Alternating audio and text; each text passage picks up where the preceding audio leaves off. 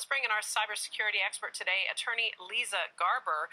First of all, Lisa, this is this sounds like something out of a movie script. How did this happen? Good afternoon. It's a pleasure to be here today. And this is a really interesting one. Ransomware is really taking off as a method of attack for hackers. And basically what happens is it's exactly what it sounds like. It's a new form, taking an old form of criminal activity, holding something for ransom and moving it online. So basically they are holding your computer, your system, or your data hostage. They're going to encrypt it. And the only way you can gain access again is to pay them a certain amount of money.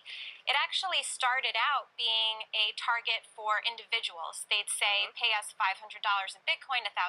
They were kind of one-off hits. And now they're starting to target public institutions. They're targeting colleges especially.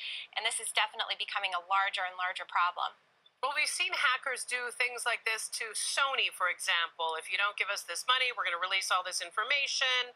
We've seen banking institutions hacked. It's so unusual that they would target, but you say it's not.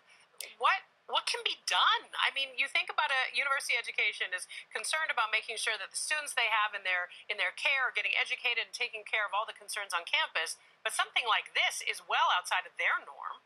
Exactly. And the part of the problem is a lot of these colleges and universities have such a large database of private and confidential information, albeit on their students or professors.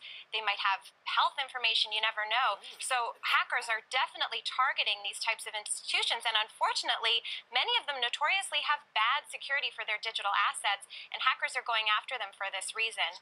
It's important to understand what's at stake. Either they want the ransom or they want to sell it on the dark net.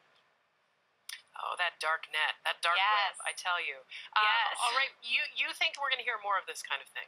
We are definitely going to hear more, and my best piece of advice is be proactive. Once you've been hit with ransomware, it's going to be very difficult to actually engage with that person. Generally, experts suggest to not pay it, but if you can afford to not pay it, you have to have your data backed up somewhere. I always recommend back up your data every day if possible. For larger institutions, that's very difficult and expensive.